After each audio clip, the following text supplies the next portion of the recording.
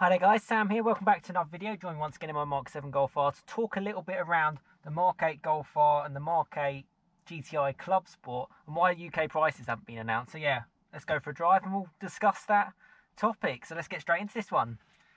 Yes. Here the EA AAA engine starting to life. Stick it into race mode. Turn, start, stop, off. And turn off traction control. We're all good to go. Now, I think this is actually a good chat because I don't understand why they're not releasing the official pricing yet in the UK. I've had plenty of comments on this one for both cars actually, and yeah, nothing's come up. So we can only assume that the Mark 8 Golf R is going to cost sub £40,000, but we don't know the exact amount. And the GTI Clubsport, you'd expect it to be sort of £37,000, but until they actually officially announce it, it is a bit frustrating, and they just sort of build up a hype, get you really excited, and then yeah, suddenly slap a massive price tag on it. If you do want, for the Mark 8 Golf R, specifically with drift mode and all the performance pack stuff, it's going to be over £40,000, which is a real shame. I just wish they would announce it. Is it worth it? I'm not so sure. I think, bear in mind, it's the same EA AAA engine in this exact Mark 7. It's a bit of an interesting one. But I've had lots of comments from even well, all around the world actually, to be honest with you, which is really nice as part of the channel.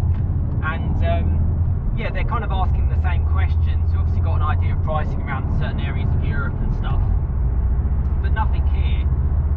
But good news for those who are savvy and are after a used buy.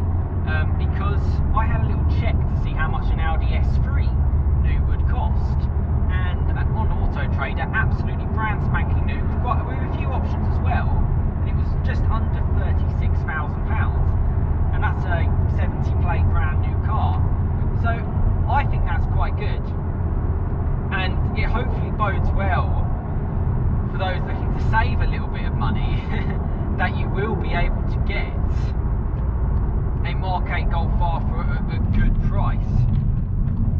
I think it's just the time that we're in. Obviously it's very, very difficult for everyone. I think we might be able to get a decent deal and have a great car as a result. Woo! I mean, what's not to love about this car? It's great. And I'm sure the Mark 8 Golf R will be just as good. Just need to get the price down, just need to get an understanding of the price. Let me know your thoughts on why you think they haven't actually officially announced it in the UK. Is it just a case of just building up the hype so that you're so close to getting it, you just buy it? Or are they hiding something that is actually quite an expensive car? I guess we'll have to see. But as I go on a little bit of a quick fun drive in this car, I'm sort of like, I don't get hot hatches costing that amount of money. I just can't get my head around it. What happens to the sort of £30,000 hatch? I don't know. But they just need to release the price. We're in sort of like towards the end of November now. So they've announced the car's coming. They've announced it in so many other regions as well.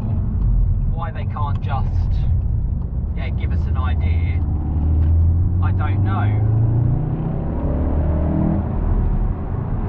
Oh man, I love this car. I love this car so much, and I think its predecessor will be just as good. I really, really do. It's only going to be an advantage over this.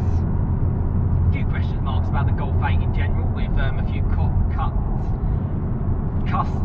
get my words out, cost cuttings from VW. But fundamentals are there. It's a strong engine, it's a decent little car, and it's a great daily. I just, what's not to like? Same with the Clubsport as well. I think if you want that more agile car within that group, a little bit lighter, similar power, it's just under 300 horsepower, they're going to be cool cars from VW, and I'm looking forward to seeing them. I just kind of want to understand a little bit more of the pricing sides of things, and yeah, to go from there. But a bit encouraging seeing the Audi S3, which is fundamentally the same car few brake horsepower down for that sort of price, even at this stage. So yeah, if you're like me and you want to get a bit of a deal and you don't fancy taking a complete hit on a brand new car, yeah, exciting times with hot hatches. But yeah, let me know your thoughts. Let me know your thoughts on why you think they've delayed it. I'll continue having a bit of a fun drive. Unfortunately, I'm stuck behind whatever that is. Yeah. Oh, we might get a bit of a gap.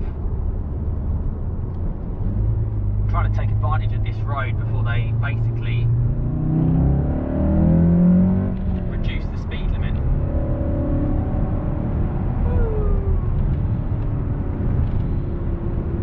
But they haven't reduced it today, so we can have some fun.